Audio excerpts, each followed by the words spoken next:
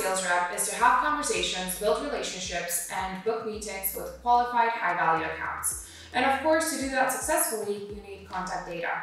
In this video, I'm going to show you how to build a list of decision makers in your target accounts using the Cognism web app. Let's dig in.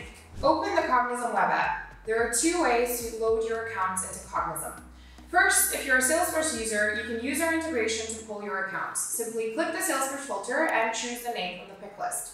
The other way is to upload a list of domains. Download your accounts from your CRM and upload the CSV into Cognism. Then save the search for easy access in the future. Once your accounts are in Cognism, you can start your search for the right decision maker. There are different filters you can use, including job title, seniority in department, contact location, and even sales event triggers like recent job changes. Additionally, you can prioritize your prospects based on the contact data available. Click on the contact data quality filter and you'll be able to specify the contact data type you need to ensure successful prospecting.